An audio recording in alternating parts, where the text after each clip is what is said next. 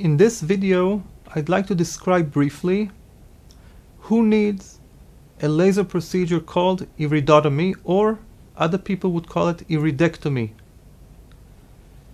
The one-line, one-sentence answer would be: patients with narrow angle that are at risk to develop an acute attack of angle closure glaucoma need this procedure to be done prophylactically before the attack happens in order to prevent future problems.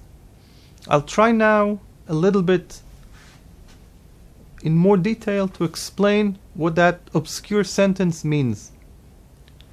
Patients who have narrow angles have no problems until one day, usually in their late 50s, 60s, or 70s, go into an acute attack that is called angle closure glaucoma. This attack is very painful and is very dangerous to the eye and the vision, and therefore I tend to call it, in lay people's terms, a heart attack of the eye. And as such, when it happens, patients go into their cars and drive to the emergency room.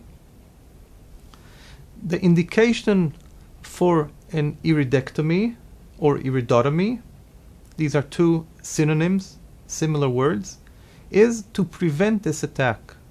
So, if we encounter a patient that is asymptomatic, nothing bothers him or her, in fact this disease is a little bit more common in women, but also we see men who need this procedure.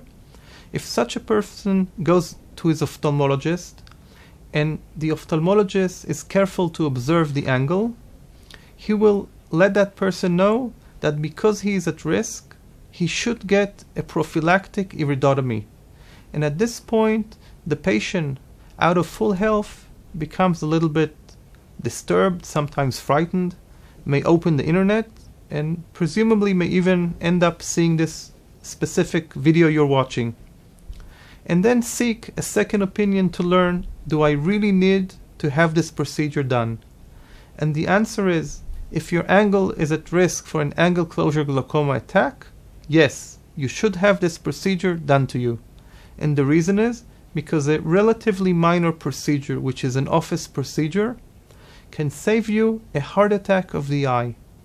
And in fact, I believe, as my colleagues, that this is one of the most elegant procedures in medicine, because we take a person that is still healthy, we do a minor procedure, and the risk of developing an angle closure attack in the future basically vanishes, and the eye returns to be a healthy eye.